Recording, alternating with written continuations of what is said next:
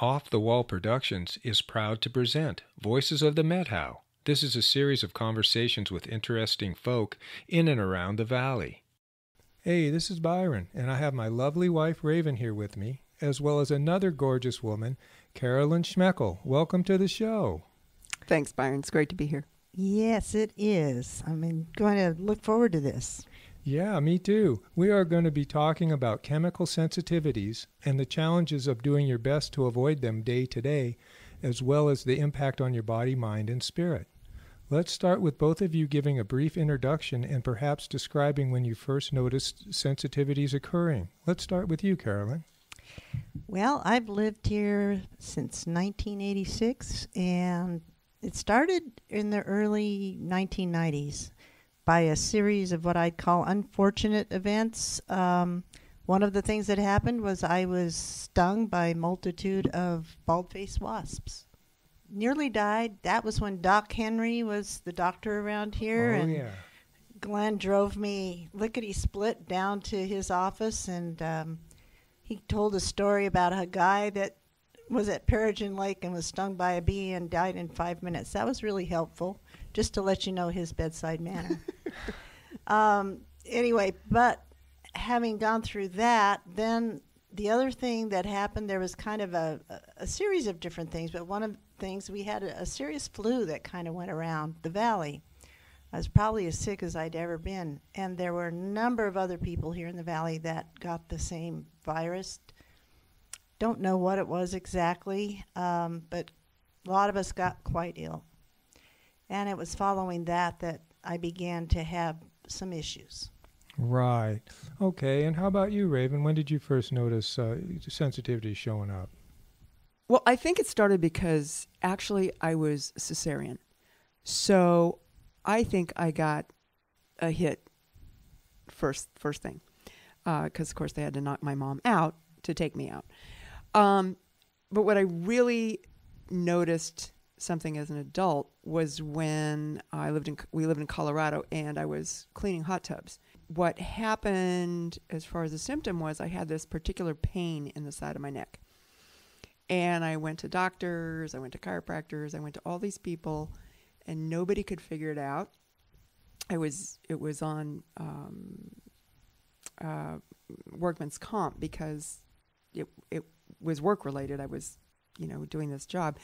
So I just thought it's physical. I'm hurting myself. Finally, I quit doing that job. The pain went away. Oh, which reminds me, I had a chlorine sensitivity as a child in swimming pools. I had a reaction to chlorine.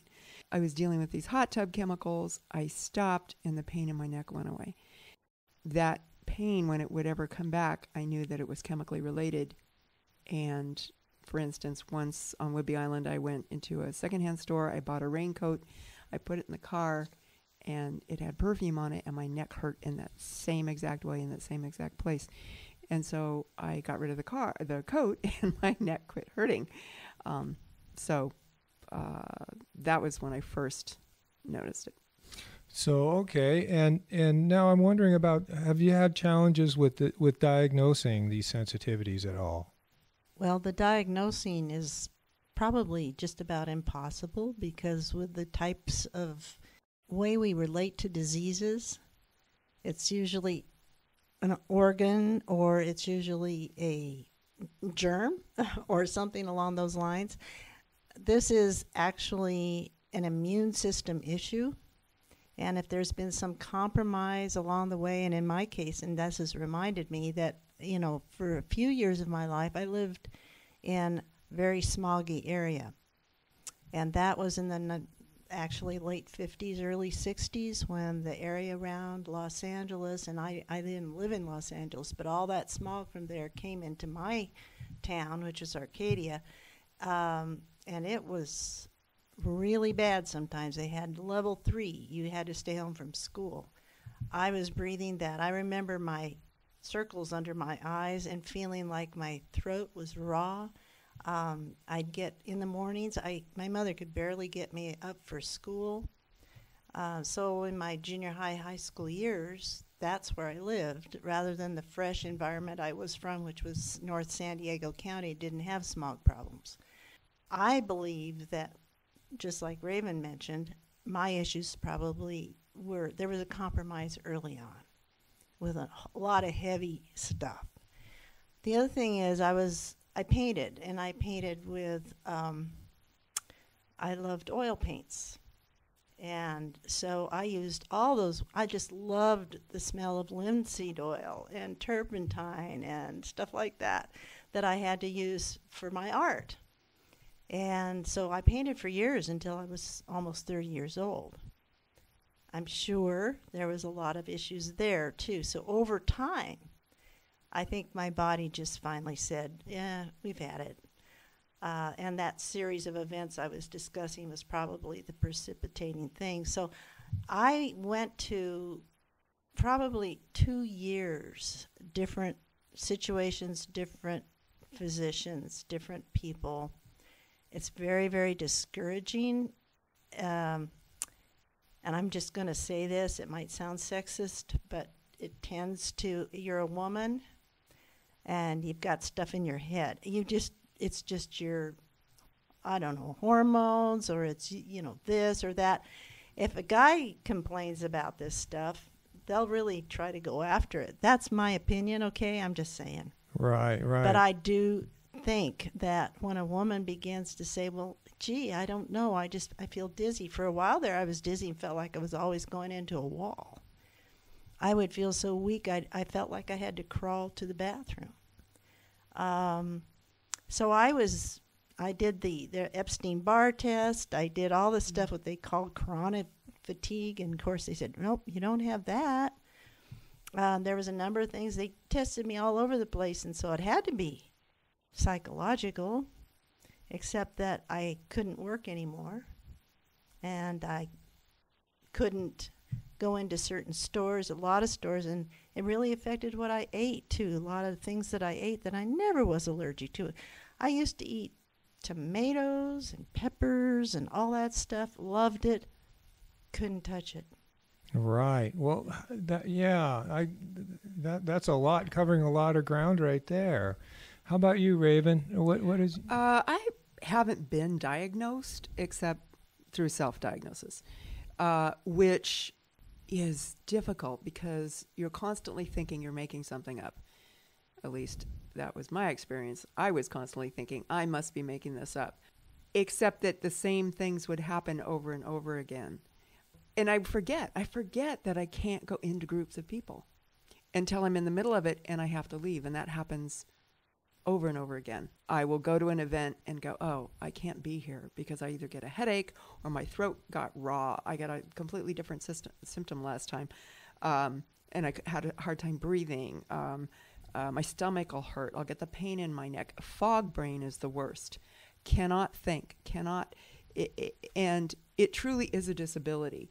And it's a disability that no one can see, so it's hard to be believed. And I think particularly as a woman, Carolyn, there's a challenge there. Just to speak a little bit more to that, when you're in the situation of being in a group, what are you finding that you're reacting to? Do you have any kind of sense of what's causing it? Well, I know there are certain things, strong smelling laundry items. Going into the grocery store, I can't even go down the laundry aisle. People go, well, how do you clean your clothes? Well, I buy unfragranced laundry products. Dryer sheets. Oh my gosh. Hair products, perfumes. Perfumes are designed to cling. They're designed to cling like a germ. So they'll cling to someone else's clothes. For instance, my mom shares property with us, and she'll come home from something and she'll come straight over to my house and she's reeking of someone else's perfume. She has not put this on. I have to open the windows up. She can be in the house for 3 minutes. I open the windows up for 5 minutes. I can still smell it after she leaves. It's designed to stay in an environment or to cling onto clothing. The specific chemicals that are being used that I'm reacting to, I have no idea. There are so many chemicals in the fragrances that are being produced. To eliminate them, I don't even know how you'd go about doing that. So there are a number of things. And then there are things I know I can use. I do hair, and I have products that I know I can use. I have a non-toxic line of color and shampoos and conditioners and things that I can use, because most of them I can't. Right. So let's just talk about one thing, for example, that's constantly used. Chamomile. Mm-hmm. Nothing wrong with chamomile. Mm-hmm. Chamomile tea. You put stuff in, maybe, hand lotion. Mm-hmm. It's been in hair products. Mm-hmm. I had no idea that I had issues with chamomile. It's also in the daisy family. I find out that echinacea and all these lovely things that people, they're wonderful. But they say, oh, this is a natural product. Yeah, it's a natural product. Perfumes, the base is usually an oil that's a natural product. Essential oils, for example, could be very dangerous to me. Mm-hmm. People are using them. A lot of times somebody will walk by me that I know uses an essential oils product, and I have to literally leave. It's kind of surprising we don't talk about it much because it seems rude, or you don't want to get into it because you have to explain, and then they're looking at you with owl eyes like, really? What? That's nuts. Because unless you've experienced it, or you are close to someone that experiences it, you just can't imagine that it could be that debilitating. And in fact, I'm sure that there's members of my own family who just think that I'm a little weird because they haven't had it happen to them yet. And I will say that as we get older, these things do crop up because basically our bodies are not able to deal with a lot of these environmental things as much as we did when we were younger. Well, I'll speak to that a little bit myself. I've had some challenges with wheat products, for example, and it's been a long road, to self-diagnosis and whatnot, and through the medical profession trying to diagnose it as well. Our bodies are complex, and sometimes I can get away. Sometimes I can even feel. Sometimes when I can fudge if I want to eat that sandwich or that whatever it is that I know. It's other times it will trigger a stronger reaction. So our bodies are complex, and things. What I'm saying. Let's go on to coping strategies. Like Carolyn, what do you do to cope with these sensitivities? Well, can I actually? This is part of the coping, but can I go back to the medical thing? Sure. Because I spent quite a bit of time with this, and one of the things that happened to me. I nearly died several times, I have to say. There were some serious emergencies. I don't know how Glenn has lived through it all, but he's managed. But what really, really helped was finding a physician, a doctor. He was a medical doctor in Yakima. I'm not going to mention who it is. He may have retired by now. But I found him through someone who had also had a lot of issues. And said, I've been going to that person for a while, and it's just amazing what he does. It was a big deal for me to think, I'm going to go to Yakima. It's a, round trip of almost 5 hours. I'm going to commit to a program. And he was he was a medical doctor, but also holistic in that he used whatever worked. Because he really felt like a lot of these things, there might not be... Somebody didn't take it to a lab and figure it all out. But if it's working for you, it's working. So practical in that way. Practical. Yeah. So I went to him for 15 years.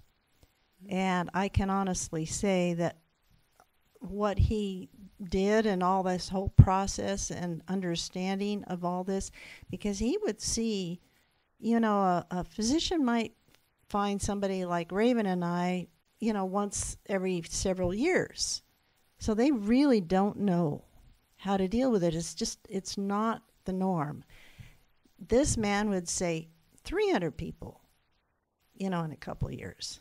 Big difference. Well, yeah, I'm glad you mentioned that, because that was a great way. That is definitely a part of the coping strategy, is to find someone who can help you to understand and to make sense of some of the things that are going on, as well as maybe educate you as to what to stay away from and fine tune.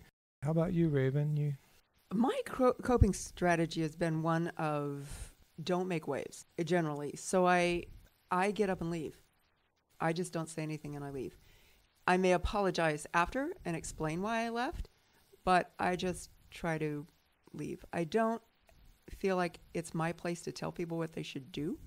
So I just feel like I need to protect myself and get out. I have attempted, with family, I've attempted to take care of myself, and it backfired. And family members were put off by it and upset with me, and it caused a rift. And it's really painful. It's very difficult when that happens. For me, part of my coping strategy is to avoid the detergent aisle. It's to avoid situations where I know there will be people if I am thinking of that ahead of time. Sometimes I'm so excited about an event. For instance, I was going to be a precinct captain for our district. I went to the meeting. Maybe there were 30 people there in the community center, a large room. There was so much perfume in, I don't know how many women had perfume on, but there was so much perfume, I had to leave. Part of being a precinct captain is that you need to attend these meetings. I can't do that. I am disabled. I am disabled to the degree that I can't participate in that way. So part of my coping strategy is just simply to avoid or to leave. Sometimes, like in the situation with the family member, I attempt in a clumsy way to try to take care of myself, and it can backfire. That's why I'm glad we're doing this, because I think that people's awareness needs to be brought to this issue, because I think Carolyn and I are just the canaries in the coal mine. I heard that. And we have different symptoms. We react to different things. I don't react to chamomile. Doesn't bother me. I know it bothers some people. I had a client who asked me if any of the shampoo I used had chamomile in it because she has a reaction to it. Someone else, so it didn't surprise me when you said that. Well, I can probably speak to some of this avoidance issue. We are, Glenn and I are out lots with people. And one of the things that I've learned to do, because probably my worst issues aren't so much the sense, although if you want to know, I can literally taste it. It so absorbs into me, I can taste it. I can get nauseous. I will get a headache. I will get dizzy. This is exactly what Raven was talking about. And I will lose my words. It's a brain fog. Mm-hmm. And it can happen fairly rapidly. And it's just, for people who haven't experienced that, it just seems too weird for words, but it's real. Mm-hmm. I've been dealing with, like I said, since the early 1990s. So I'm comfortable with talking about it, but I also realize that it's very hard for people to understand. But with me, it's my job for a number of years as interior designer was to go into people's homes. Mm-hmm. A lot of people use air fresheners. Mm-hmm. The plug-in kinds are the worst because they're oil-based. That oil, the same thing as in perfumes, that radiates into the room, I would not be able to even go into the room. Another thing I have a reaction to is the gypsum that's in drywall. Mm-hmm. I've been around construction so many years, and you've got all kinds of things where you've got your wood, your glue lamps, all the things that are being used, just to glue things together or to put on your floors, all these different things that have this that comes off. And I do have a fun story to tell, because many years ago I was with the Ethan Allen Galleries, and I had done a custom sofa for a woman, and it was delivered. And within a few days after it was delivered to this woman, they brought it back, and she says, I don't know what's wrong. I'm getting headaches. I'm feeling sick ever since that sofa came into our house. And at that time, we did not know about the emissions mm-hmm. that came off the fabric mm-hmm. and off of our carpets and so forth. Mm-hmm. And you have to think, I've been working around that stuff mm-hmm. for the last 40-some years. Mm-hmm. So, basically it's probably the best visual I have that was given to me by my doctor in Yakima was when you've got a dammed up river and it takes a lot of water, you can have a flood, you can have a hurricane, you can have all kinds of things filling that dam up. And when it gets right to the top, you can just have the smallest cloud drip a little bit of water, and it will pour over the dam. And so that's the best way to talk about your immune system when it's been so compromised that then all of a sudden this little thing triggers that overflow. And of course, when you're taking care of yourself, what you're trying to do is whatever it takes to build up your immune system. And I will say this, and I'm going to speak for naturopaths, and I'm going to say that they're the ones that work with this probably best. And that's not a negative. It just happens that in that particular discipline, this is the kind of stuff they focus in on.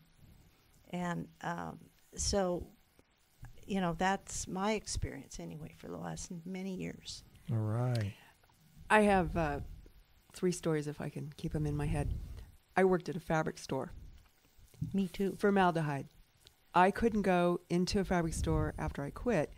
I couldn't go into one. If I was in it for a minute, I was having reactions and had to get out. It took years. Now I can go back into them, but it took years. Formaldehyde, one of those things, really bad. By the way, legally, they can't use that anymore. Not anymore, but they did at one time. Yeah. And I asked an exec from the fabric store. He was in the store. I asked him about it. Anybody you know, have you heard of this? And he's like, oh, no. Well, I was one of those people that was reacting. Another time, we were visiting my mom in Vancouver. Her friend used those fragrance things all throughout her house. We walked up to the door. I could smell it from the walkway. She hadn't even opened the door yet. My mom went in. I stood outside for a minute, and I knew I couldn't go in the house. Immediately, I was sick to my stomach. I had a headache. I walked back to my mom's house. It took me, I don't know, half an hour or so to get over feel okay. That was not even going into the house. That was standing outside. So there's a store that I go into, and the fish is at the end of the meat counter where the end of the soap aisle is, and I can taste the chemicals on the fish. So I can't buy fresh fish anymore because the chemical permeates the plastic, and I can taste it. I even got the same taste from a vegetable. So I went to into the back and asked them about it. Are they using some kind of hand cleaner? Are they using something before they handle the food? And they reassured me they weren't. And so I even have to be careful that way. Because when you said taste it, I was like, oh yeah, on certain things, I can taste it. Mm-hmm. That's different from what you were describing in terms of it permeating your body and you being able to taste it on your tongue. But I can taste it. So here's the next step. Some of us don't need to use makeup. Some of us really should. And I was always the really should part. I have a lot of the particular brands that I found that I could use. They'll change it. Ah, okay. And so something I relied on gets changed, and now I have to find something else. I can tell you the reaction that happens to me.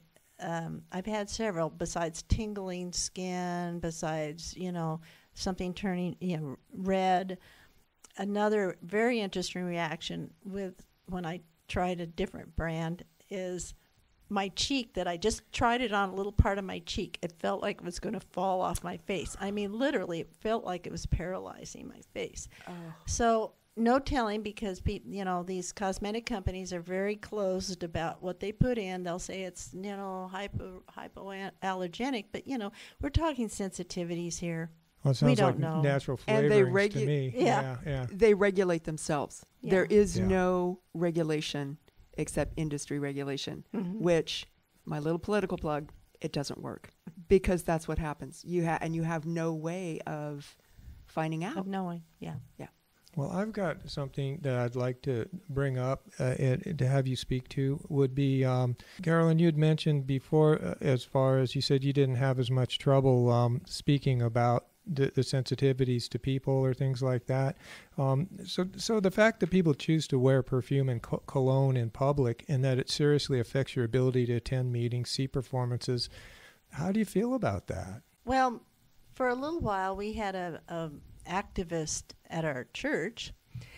This was a number of years ago, who also had sensitivities and was everywhere she went for public situations where people gathered, she was campaigning for a section that was fragrance-free, which is good, a good thing, except for some of us, that isn't even enough. Mm-hmm. Right. And so just like Raven, a perfect example, I went, if a certain person who does a history class every year,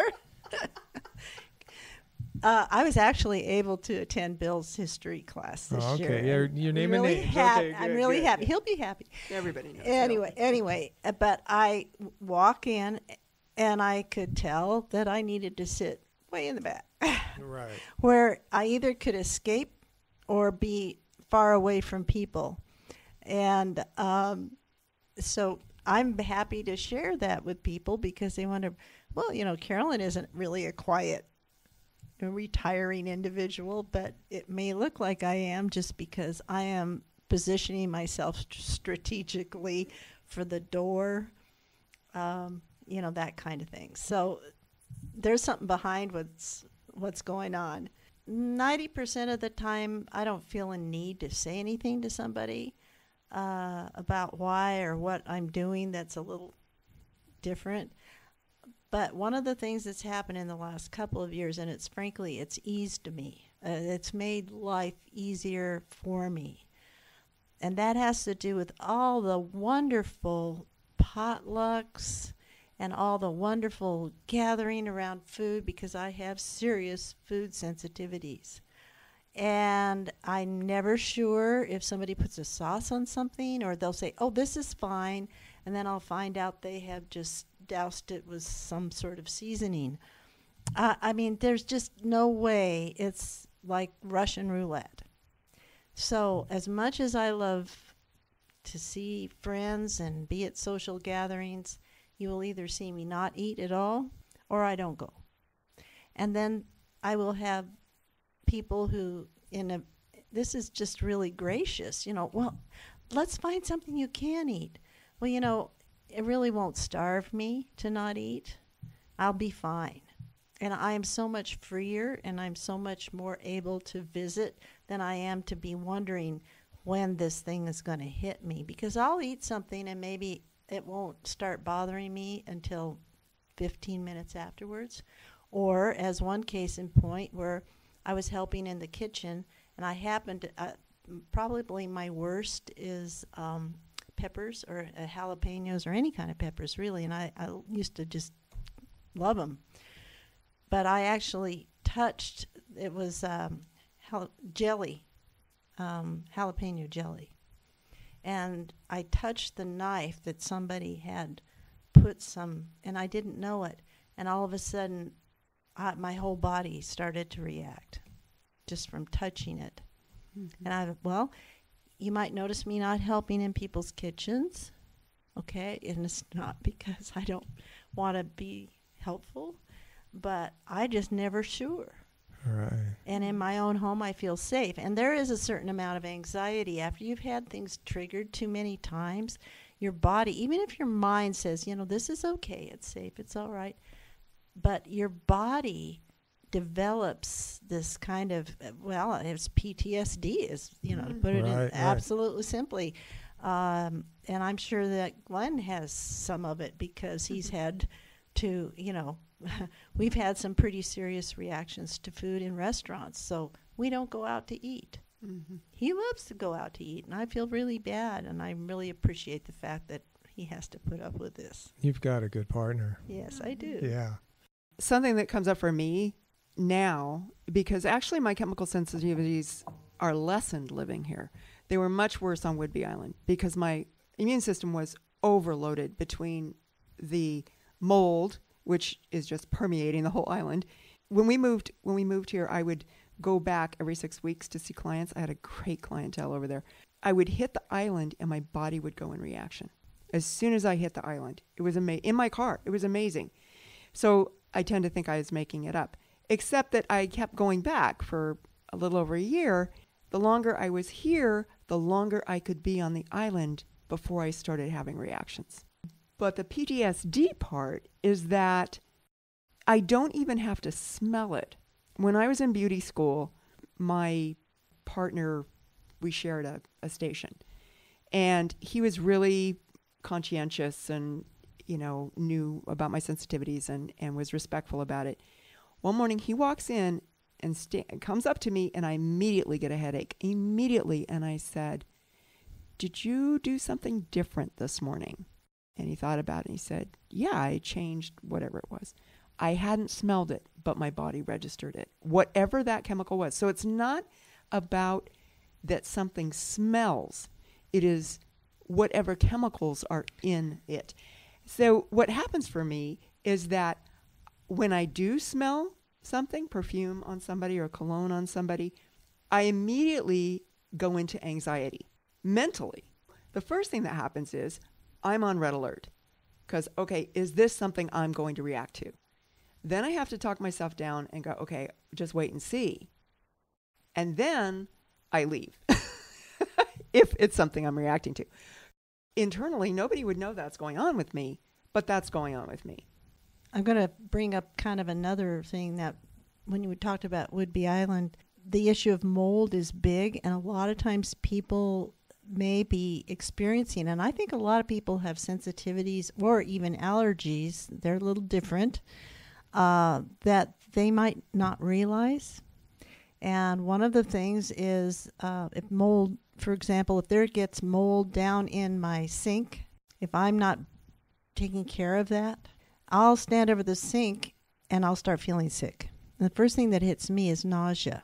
And then that's my alert that says something around here. And it's usually, if I know where I am, I know why. But another thing has to do with your typical allergies. Well, some people think runny nose, itchy eyes, throat, itchy throat, whatever. That's just first stage stuff. When the alder over on the west side is in bloom, I literally cannot go there. Unless I had like prednisone or something, I literally cannot go during that season. Same thing happens in Texas. We have a daughter in Texas, and there's a certain time when all the trees there, it's eastern Texas, lots of trees. They're just all of them full of pollen. Serious, debilitating situation. And so I have to be careful where I travel, what I eat. And probably the biggest, I'm glad I love the Methow, because the biggest thing, I'm a person who I'd be a world traveler. I just love going places and seeing things. But the eating and food issues and all of these sensitivities keep you close to home. Glad I love my home, and it's okay. But yeah, you do get to where you get to be a bit of a hermit sometimes. Well, this is really a good topic, and we're just basically scratching the surface, I know. But is there anything that we've missed or you'd like to add to the conversation before we wrap up for today? Yeah. I think awareness is big, and thank you, Byron, for even thinking of this. I appreciate it. Awareness is big, and the big thing is, I don't know how Raven feels, but I don't want people worrying about me, because I've been at this for a long time. I've figured out a lot of stuff, and I really can manage myself, and I'll let people know, oh, this isn't going to work, or I need to go somewhere, or I can't go to that. And it's never about the other person. It's just it's what I have to do. And there really isn't anything medically other than just probably keeping yourself as healthy as you can, keeping yourself cleansed, keeping yourself away from things that would overload your immune system. One of them, stress, frankly. And frankly, there's a lot of stress with this particular issue. But if you listen to this and you say, hey, wait a minute, I noticed that about me, then, start looking at the potential that it's It's possibly, and it is not exactly something that you can go to your doctor and say, here's all the things that are going on, and it's just really taking care of yourself in a good way. Right. How about you, Raven? Yeah, that's the reason I leave, is because I don't want to be putting my issue on someone else. Other people should be able to enjoy their perfumes or whatever. So I just try to take care of myself. I mean, I would prefer to be able to go anywhere I want to go, and I just accept that that's not going to happen for me.